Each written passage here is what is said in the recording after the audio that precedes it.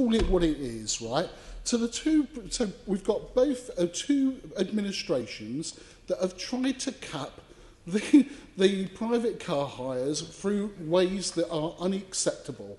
And they dress it up as improvements, either improvements in terms of air quality and congestion, we're reducing congestion, or better still, we're providing a better service for the customers when we did the foreign language issue. This motion needs to be passed to send a message back to TfL.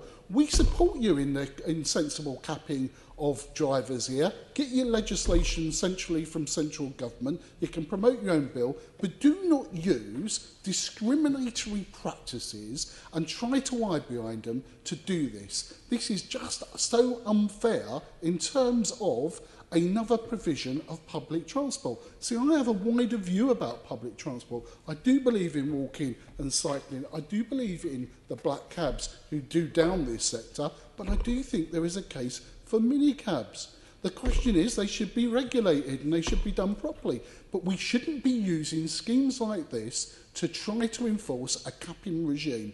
And that's why we shouldn't be mealy-mouthed. I know we have to address the issues of the consultation, but we should call TfL administrators what they're doing is we're not going to collude with it. Boris Johnson might collude with it. Sadiq Khan might conclude with it. We on the London Assembly have rumbled you and we don't agree with you. But certainly there are issues that need to be addressed, but not in the way that they are proposing to do and for the reasons they're doing it. I just wanted to say that.